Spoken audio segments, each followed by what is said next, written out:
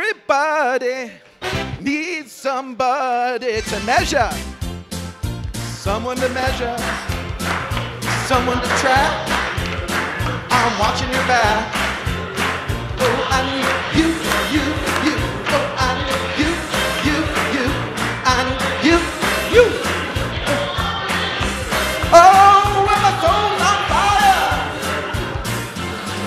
Oh, I feel a little sad inside. Don't need a user ID, cause I wanna track you, crash device, I need you. Thank you, and Yoshua had asked me if I was nervous about 5 minutes ago, and I said no, but he didn't tell me that he was going to start off by singing. So now maybe I am, so I'm gonna make a little change things up. I thought I'd just do one of the arias from Aida to start out, just to kind of match things. No, I will not subject anybody to that. I am crazy excited to be here. I have sort of watched from afar Super Week for the last few years. I have heard so many people rave about it, and the format is so awesome. I kind of think that the US is getting increasingly lame when it comes to their conferences because Europe seems to be doing things a little differently in a format that is just amazing. So Yehoshua, thanks for lighting a fire under me, and Zoli for having me here. I am super excited to be here. First time to Hungary, and this is a beautiful facility. So I'm going to start off this first day with, should digital analysts become more data science-y? Looking around the room, you guys are all smart. You probably know that I think the answer to that question is yes. So, thank you. So obviously what I'm going to talk about is why I think that is. Before I dive hardcore into that specific topic, I'm going to step back about 24 years to October, 23 years, 1993. And on October 10th, 1993, I was standing on this mountain. And this is Mount Katahdin. It is in the US. It is up in Maine. And the reason I was standing on that was because it was the end of a 5-month journey that I had taken. And that journey had been on foot. I'd actually been walking for 5 months. And I had walked on something called the Appalachian Trail, which is one of the longest continuous footpaths in the United States. Putting it in a little bit of context, this is in the US. It basically runs up the entire eastern part of the US. At the time I hiked it, it was 2,142.7 miles. You remember down to a decimal point when you're going step by step. I am in Europe. I know about localizing my content. So that is actually 3,488 kilometers, or pretty darn close to walking from Barcelona to Moscow. So just for a sense of scale. Now, last year, I was on an entirely different journey, but I think that journey from 1993 is actually a good analog to it.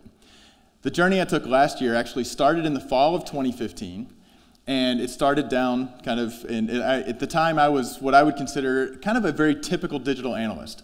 From the digital analysts I had worked with, who had worked for me, many that I'd talked to at conferences.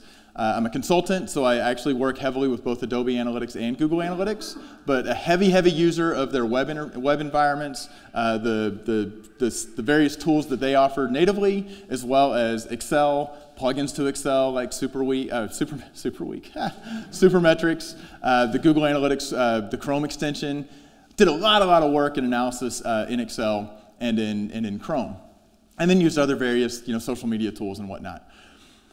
But back in that fall of 2015, I set myself a goal and said by the end of 2016, I wanted to be an intermediate level R user. And actually, I accomplished that goal. The problem is I changed the goal to one that I actually didn't accomplish. So both of these journeys, they actually are similar in a number of ways. For one, they were both super challenging, more challenging than I expected when I started.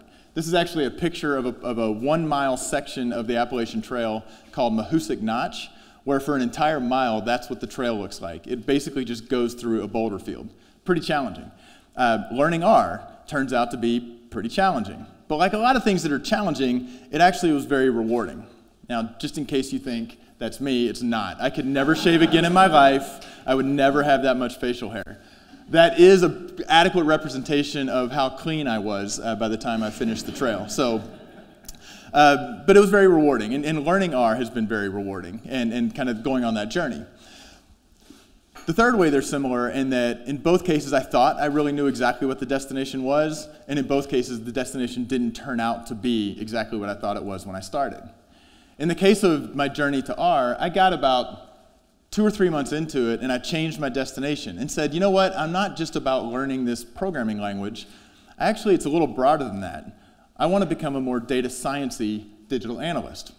I actually spent about a hot minute thinking that I wanted to become a data scientist, and then I dug into it more and realized that was overly ambitious and maybe not the right thing to do anyway. So I kind of came up with this data science-y term. And the question is why? Why did I go on that journey in the first place? Why did I change it from just learning R to being more data science-y? May I also ask, why does my son insist on cinching his goggles up so tightly that he winds up with rings around his eyes whenever he takes them off? Some questions cannot be answered, but I will answer the R question. So the reason I dove into R and this whole world of data science is because I feel like the world of analytics is evolving. And it's a very, very simplistic way to look at it, but it's useful. I think of analytics as falling on a spectrum. And on one end of that spectrum are basic metrics. That is what you get from standard reports in any web analytics tool. How much traffic came to my site? What were my top entry pages? Where did my traffic come from? We all very quickly move beyond basic metrics, although basic metrics are still very useful. People still want to know how much money did we make on the site overall. We move into the world of segmentation. And that is a very broad and deep category. So we've got new versus returning visitors, certainly. But many forms of multi-channel attribution are really at their core segmentation. How are we bucketing like groups of visitors so that we can compare them and then infer what makes them different?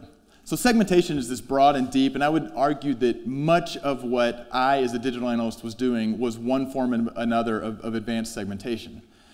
But what I was starting to see and hear and continue to see and hear is there's this other stuff. There are these people out doing this data science thing, and they're using terms that I don't fully understand, and they're doing things that I'm not equipped to do.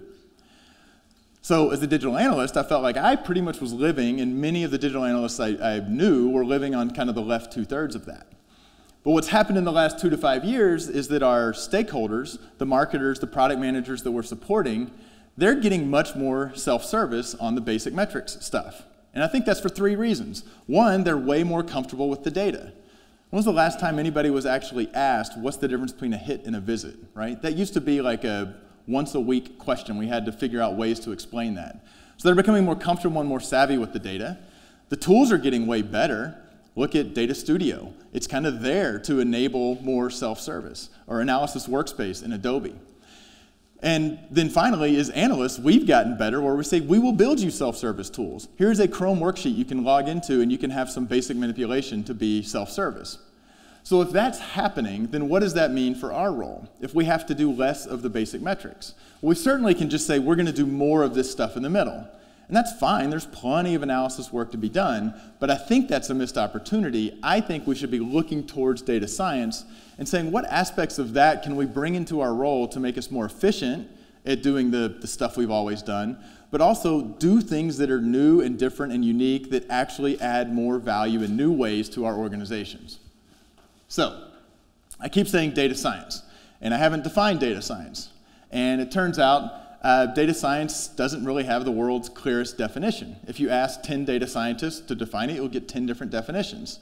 I heard one definition, which a data science is an analyst living in Silicon Valley, which sounds about right, kind of drives the wage inflation.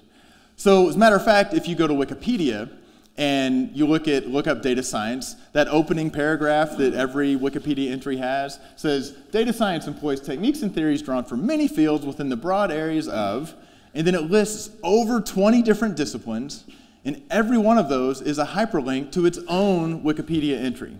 So I think that actually kind of confirms that, wow, this is a very broad and deep space, which could be terrifying. Or we could say, but that means if we're not trying to actually become data scientists, we can go and cherry pick the pieces of that we think can be most useful to our roles as digital analysts. So I'm going to talk about 3 of them. And I don't know that they're necessarily the magic or perfect 3, but they're the 3 that I have kind of focused around for the last year. One is computer programming. That is actually one that I think if anyone is calling themselves a data scientist and they are not using SAS or SPSS or Python or R and really working with the data through a programming environment, you probably shouldn't be calling yourself a data scientist. So maybe that one's, I don't think, is as debatable or is optional. Another area is data visualization, which I've been a huge fan of data visualization for years, but it's as I've gotten into this more data science-y world that I realize there's kind of a broader use of data visualization that comes into play. And then the final area is statistics. And regularly, I will talk to meet somebody or talk to a friend or a family member who says, "Oh, you're in analytics, so you do a bunch of statistics?" And I'm like, "Well, I probably do more statistics than you do, but no, it's not a topic that I'm very deep on." Because it turns out that yes, I know what a regression is, but then when I try to go to the world of categorical variables like dimensions, how do you do a regression with device category? I don't know. Well, you can. There are ways to do statistics with web analytics data, and I think there's an opportunity there. So I'm going to talk about computer programming. I'm going to talk about all three of these. Just to be clear, when I say computer programming, I'm talking about a text-based scripted language. If you blur your eyes, you can imagine that this is Excel VBA. You can imagine this is JavaScript. This happens to be R in RStudio. I will say this is not JavaScript. JavaScript is computer programming in the service of the collection and capture of data. And when we're talking about the world of data science, we're talking about computer programming in the service of working with the data. So in a lot of ways, computer programming with data is a lot like boiling water. Well, it's a lot like boiling water if you're thinking in terms of the Appalachian Trail. And I'm not going to let that analogy go. That was such a great setup. So we're going to come back to the Appalachian Trail a few times. Anybody who has done any backpacking, overnight backpacking, knows that typically you need to boil water. And you need to do it quickly and effectively and efficiently. Back when I was hiking in 1993, almost everyone who was doing long-distance hiking was carrying one of two stoves. Either one was called a Peak One and one was called a Whisper Light.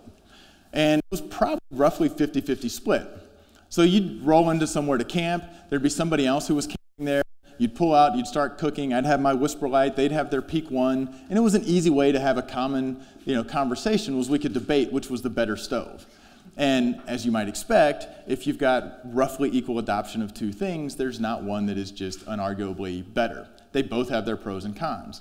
And what I learned very quickly in my journey last year was that same thing happens when it comes to Python and R.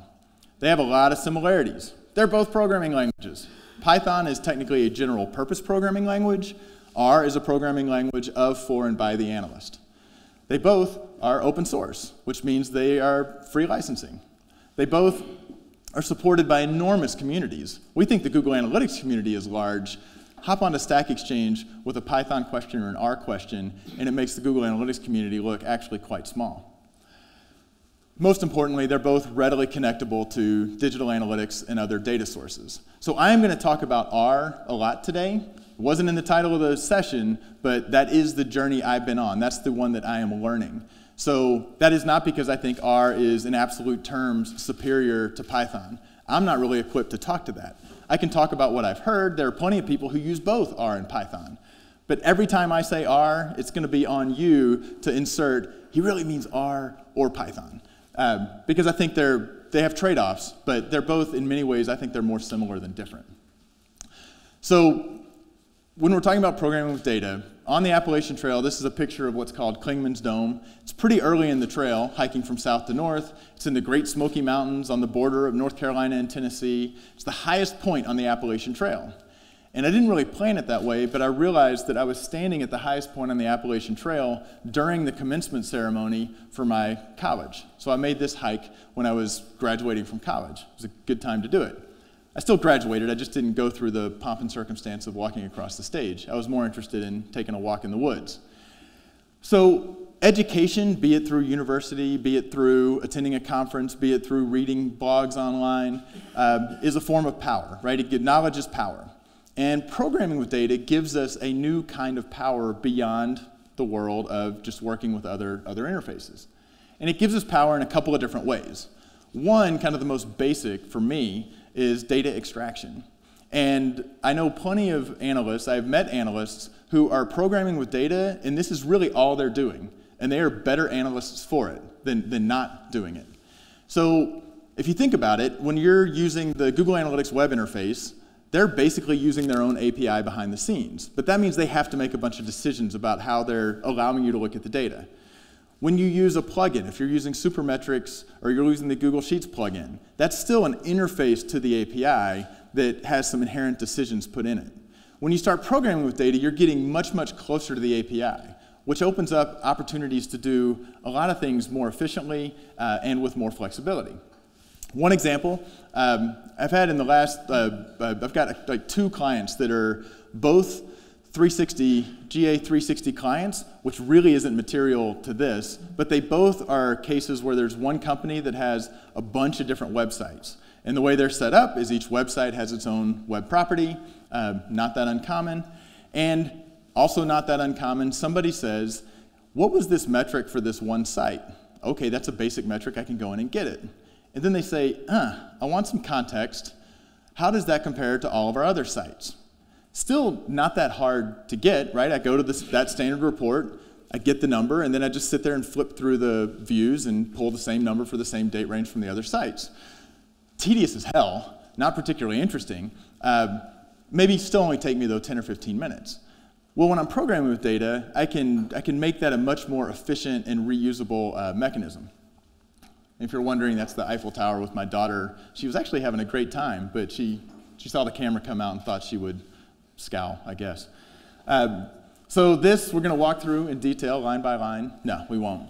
I actually did write this script in about 15 minutes, and this was late last year. It's 22 lines of code, so I'm not counting comments and spaces and line breaks where it was just making the code more readable. They're essentially 22 lines of code.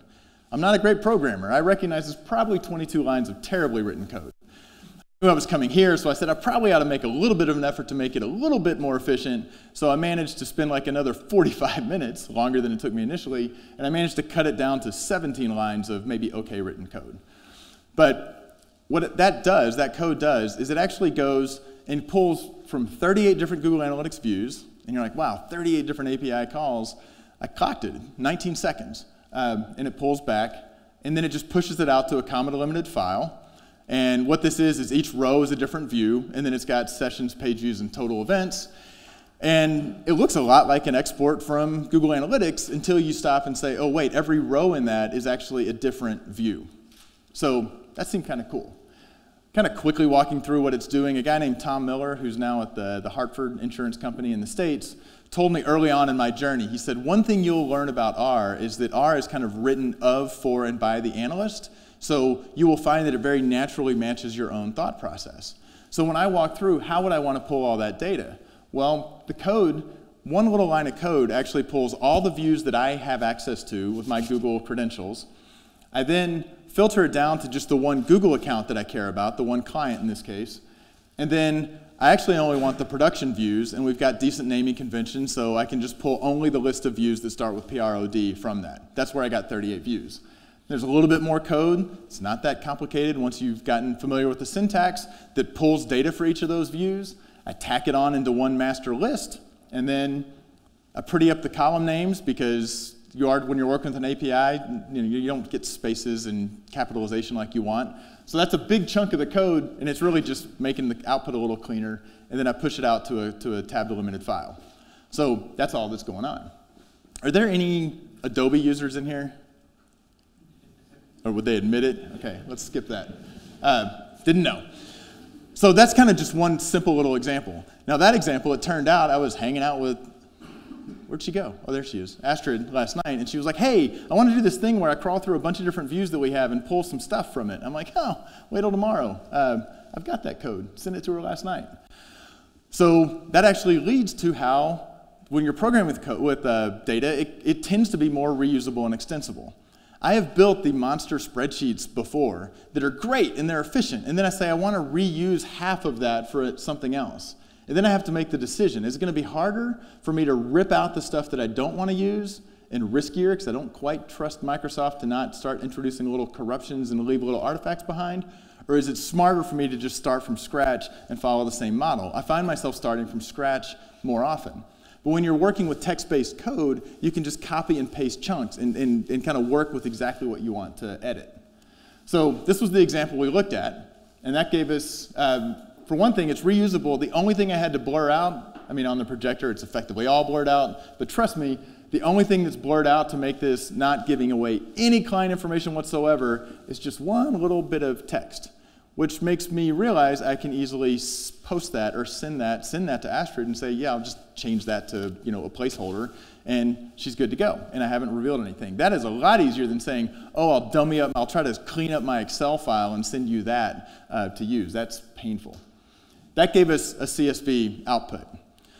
What if instead, what I wanted to do and did do was that other client I have that has a bunch of web properties, and there was a question around what is the distribution of visits from paid sources versus non-paid sources. And same idea, we wanted to crawl through all of their production views. So I reused the code. I changed the logic so I was looking at different views. Then I changed the data I was pulling, because I wasn't just pulling sessions, page views, and total events.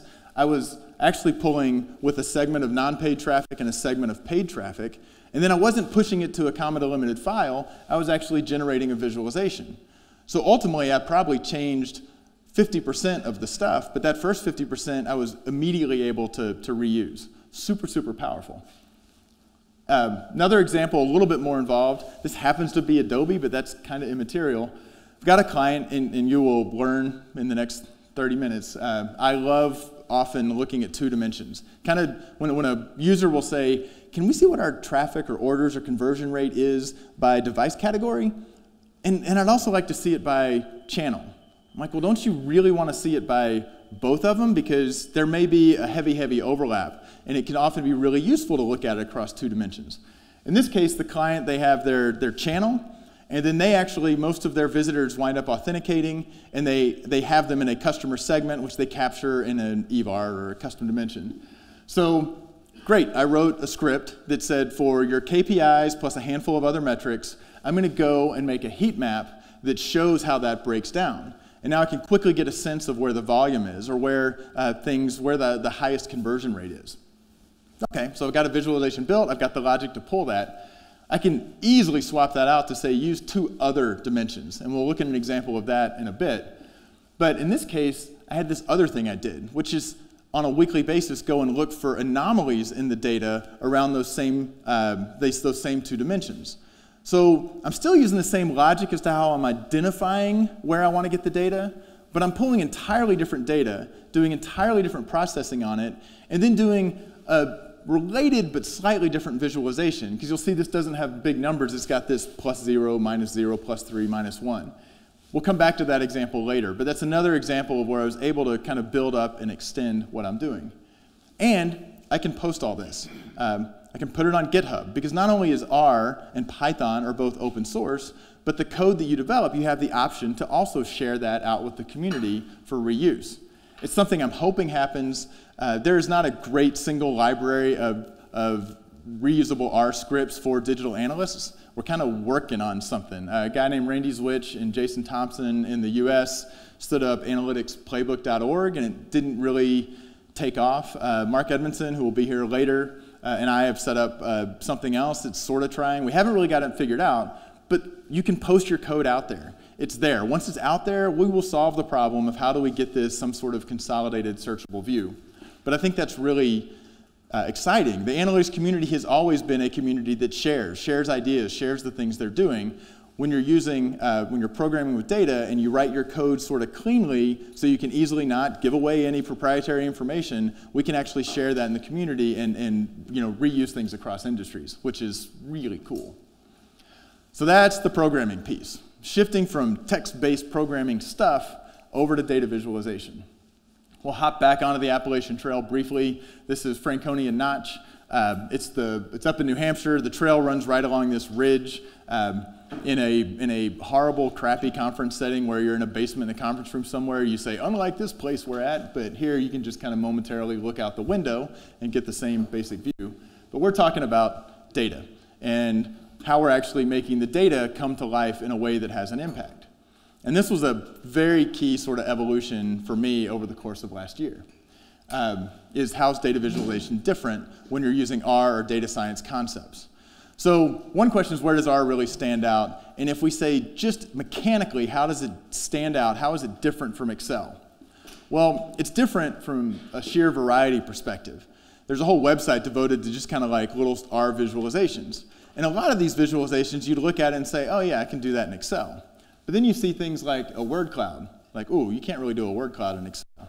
You see, well, whatever this is, I'm not really sure what you do with that.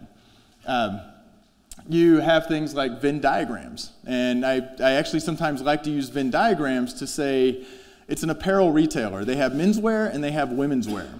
And I want to see the scale of traffic between menswear versus women's wear, but I also want to get a sense of how many visits are overlapping or visiting both. It's a segmentation question. Segment for visited menswear, segment for visited women's wear, combine the segments, that's my overlap. With R, I can very quickly visualize that and get a view of that relative scale, including the overlap, and then quickly manipulate on further slices of the data. I can do what's called a choreogram. We're going to look at a variation of this later as well. Just because you can do something doesn't mean you should, so please don't do pie charts, no matter what tool you're using, or donut charts, for the love of God. You can, if you're a big Star Wars fan, you can actually, draw BB-8 with R. That's clearly gratuitous, but hey, it's doable. That would be really tough to do in Excel. So that's one way it stands out. The other way it stands out is a little tougher to sort of articulate, and that is when I started. When I started my journey back in the fall of 2015, I viewed analysis kind of as two parts. One, I've got to identify the hypothesis, gather my requirements, and start digging into the data, like doing the analysis, rolling up my sleeves, getting into the messy data, maybe doing some quick charts here and there.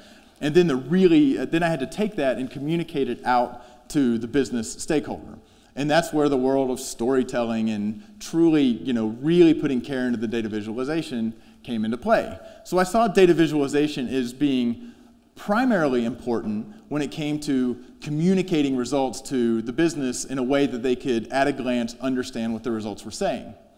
But where I've evolved is to start thinking that no, data visualization really can span both parts of that, both parts of this process. And I'll admit that people had told me that before, and I had kind of said they didn't understand and they were not right. And I was not right. So to be clear, R does not corner the market on using visualization to explore the data. Tableau has built their whole business on saying you can interact with the data much more richly than you can in Excel. But when data scientists are thinking about visualization, they do have an ability to do something that is somewhat unique and very, very useful. And that is making visualizations that are interactive and reactive. Now, everybody just gave me their confused puppy dog impersonation. What? Interactive and reactive? What are you talking about? So you guys, don't do it now because I'm not sure how the Wi-Fi. I'm going to show a version. We'll have this URL later. I'm going to attempt the live demo. The version of that bit.ly you can do with your own Google Analytics data. This is one that's already just kind of locked into a specific view. I mean, you can go to this one too. It's just not as interesting. So right now it's got country and device category. So we looked at kind of a heat map like that earlier.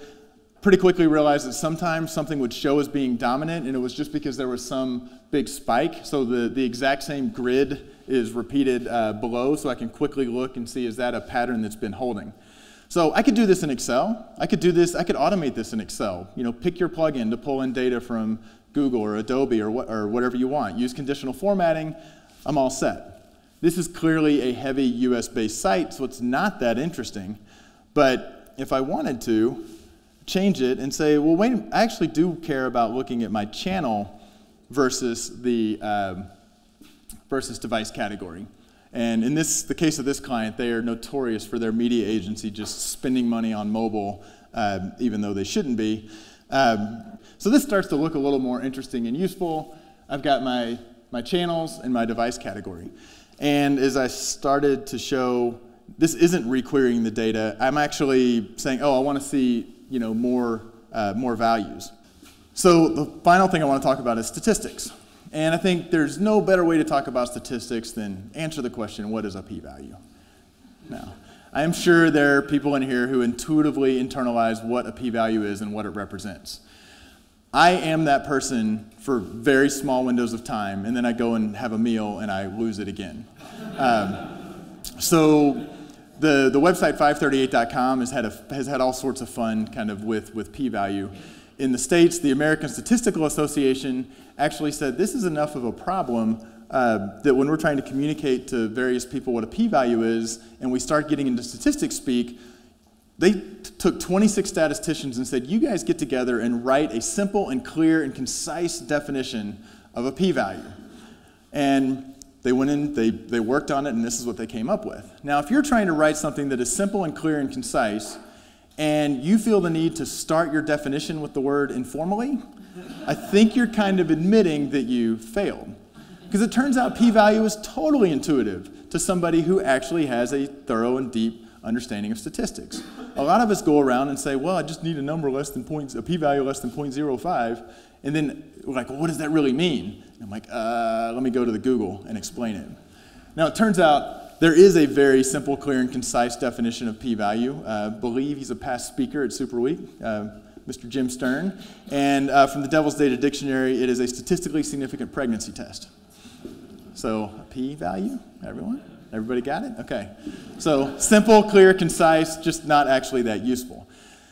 To me, that's just a way to say that I think this is kind of a scary topic. It's a scary topic for me. It's a scary and or ignored topic by many, many analysts. When was the last time that you actually did a correlation with your web analytics data, the simplest of statistical things? What about a least squared regression?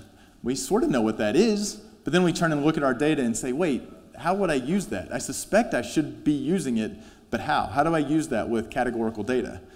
Confidence levels, confidence intervals, sure. Optimizely, tells us what the confidence interval is. Adobe Target gives us the confidence level. Do we really understand what that means, or we just kind of take what the tool tells us and assume that we're okay? What about outliers, right? An outlier can totally blow our data, our analysis. If we don't have a methodical way to identify outliers and then determine, is this an outlier that I should dig into and try to figure out why it's there? Or is it an outlier that purely is just noise that I should remove before really conducting the rest of my analysis? What about type 1 versus type 2 errors? In what situations is a false positive result a higher risk than a false negative? And what can we do to actually kind of skew what we're doing in the appropriate direction to minimize risk? Are we doing something that's Bayesian versus frequentist?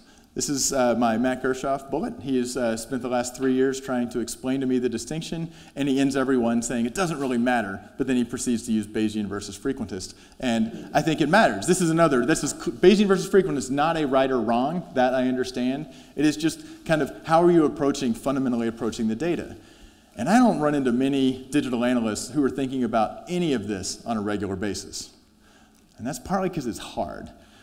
Because I changed my destination not just to be learning R, the statistics stuff is where I am still working really hard. And I'm getting there. I'm slowly chipping away. One example, I did this last spring, and I got pretty excited. This is a choreogram. This is also an example of a visualization I would never show to a business user. But this is 360 days of daily data broken down by channel and correlated. Every combination of two channels is correlated with each other. So if you go across a row and a column, what you're getting is the scatter plot of those two channels.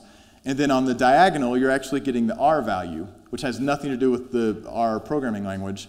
And this is one line of code. From taking maybe a dozen lines of code to pull the data, I can now quickly say, are there any correlations in this data? In this case, didn't turn out to be that useful. Display and video have the highest correlation. They're managed by the same agency who turns on the spin for display and video at the same time and turns it back off, so they're more correlated. But I still get pretty excited about the possibility this is not something I could quickly do in Excel and quickly iterate on, quickly apply a segment to, and then look at it again. So that's one example. Now one that I totally use, and I'm almost more excited. It has little to do with the actual programming and all about to do with the way that I'm looking at the data. For at least 15 years, this question has bothered me. When I am doing a daily or weekly or monthly report, here's your KPI. Here's how it changed relative to a target, the last time period, same time last year. Here's a trend line. And the human instinct is to look at that KPI in that report and say, the metric went up or down. Why? Why, analysts? Tell me why it went down. And there's a problem with asking that question. No metric ever stays perfectly flat. And we're just kind of chasing things that may or may not need to be chased. So the first question that I always want to answer is, did it move enough for me to give a shit? And how do we figure that out? I've done various things that were bad, probably just trying to communicate that over in the past. It's only been in the last couple of months that I've realized, hey, this world of statistics, I can actually do some stuff where I can have a very efficient and meaningful way of answering that question. Did it go down enough for me to need to look into it? And you do that with forecasting. Like forecasting, well, this is how I always thought about forecasting. Never crossed my mind that I'd want to be looking at forecasting. Forecasting is about the future, right? Well, not in this case, it turns out. There's some pretty cool stuff you can do with forecasting. Walking through it really quickly is we start by pretending that today is not actually today. Today is some point in the past. And if today is some point in the past, then there's some data that we don't have. So we just kind of remove it. From that, we develop a forecast. And I'm not going to run 30 minutes long by explaining the whole winter's forecasting process, but there's some really cool stuff about taking time series data or non-stationary data and breaking it down into, oh, my data moves like this every week. Let me pull out that as one part of my historical data. Let me put kind of a moving average on it to see how it's trending. And now let me take what's left, and that shows me how noisy the data is. With that, I can actually do a much, much better job of building a forecast. And so I do that. But I still know that a forecast is never going to be perfect. So as part of developing that, I'm also going to put a prediction interval around it. And that's based on how noisy the historical data is. So a prediction interval is like a confidence interval. So I put those bands around it and say, you know what? Assuming everything stays relatively stable, 95% of the time in the future, the actual result is going to be within that prediction interval. Now I come back to the actual today and put my data back on. So 2 days ago, yeah, the value went down, but it was still within that prediction interval. There's a good chance that is just the noisiness of the data. But then today, or maybe that should be yesterday, it actually dropped outside that prediction interval. Maybe I should go look at that a little bit deeper. It's embarrassing how excited I was over the holidays when all this sort of came together. This is, if you ever have read about Adobe Analytics anomaly detection, this is the process they are using. And you can build this yourself with any set of time series data. Matter of fact, I've got a weekly report I do for a client, and that's exactly what I do. It's a little hard to see, but that last week has those bands on it. But mainly what I want to look at is for each metric, for the weekdays, how many anomalies did I have that were positive above the prediction interval? How many were negative? And most of the time, 95% of the time, it should be 0 and 0.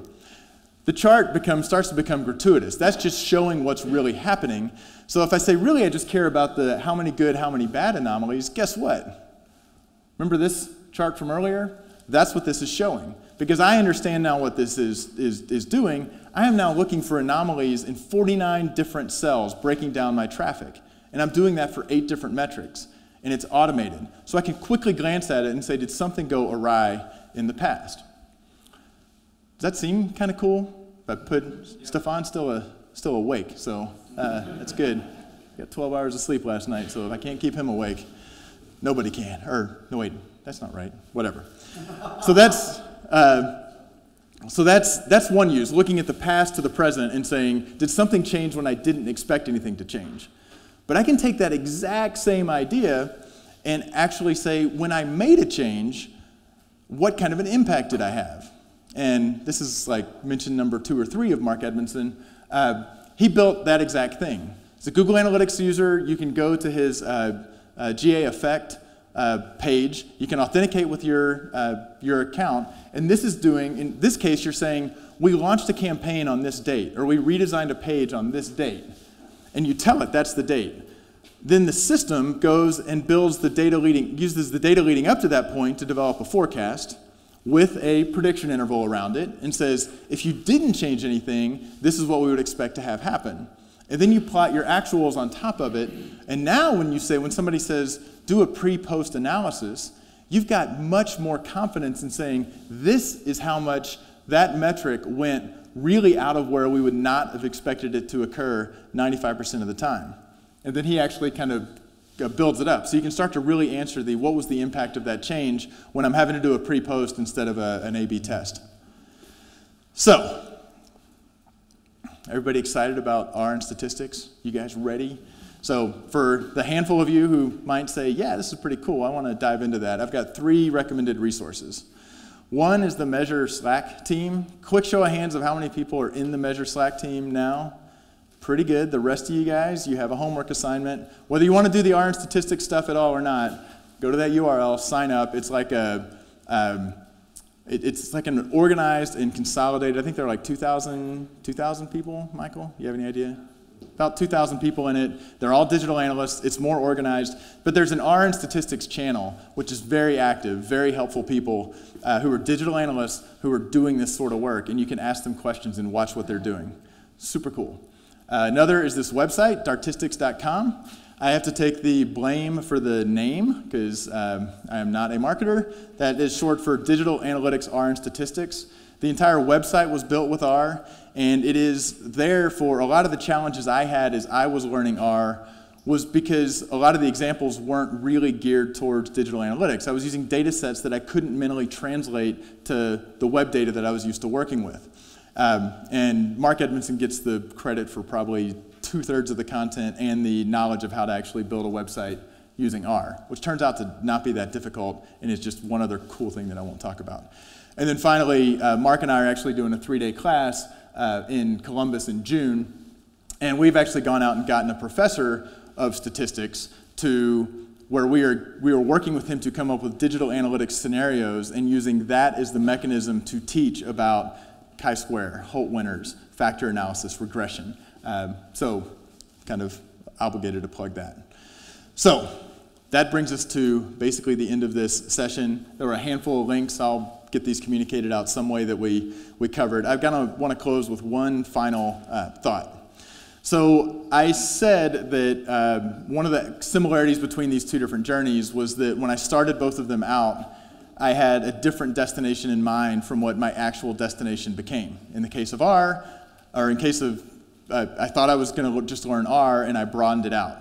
In the case back in 1993, I thought I was going to figure out what I wanted to do with my career, because I had just gotten a degree in architecture, which I was spectacularly ill-suited for. So I said, I'm going to spend 5 months walking in the woods. I will figure out what my career should be. It took me another 8 years to find analytics, so I did not achieve that destination. However, what I didn't think about, because I wasn't aware of it, was that I was a male 21, 22-year-old with raging hormones apart from his girlfriend for the better part of 5 months. So whether it was a fully rational decision or not, I decided that I could not live without her. So she came out to hike the last mountain and pick me up. I proposed. We've been married for 23 years. It's worked out okay. So in both cases, I gave myself a challenge. I picked a destination that had made a lot of sense. I had a timeline for it, and I headed out on the journey. In both cases, the journey changed a bit. The actual destination, in both cases, has worked out phenomenally well. Because I'm getting to speak so early in this conference, that's kind of my challenge to you guys over the course of the next few days, whether it's from a session or a conversation you have on the side. I hope you all, as you're traveling back home, try to think of a challenge that you want to throw out for yourself that you think will help you grow professionally. Knowing that you may not actually hit that destination, but in my experience, those sorts of journeys, you always wind up being glad that you made them. With that, thank you very much.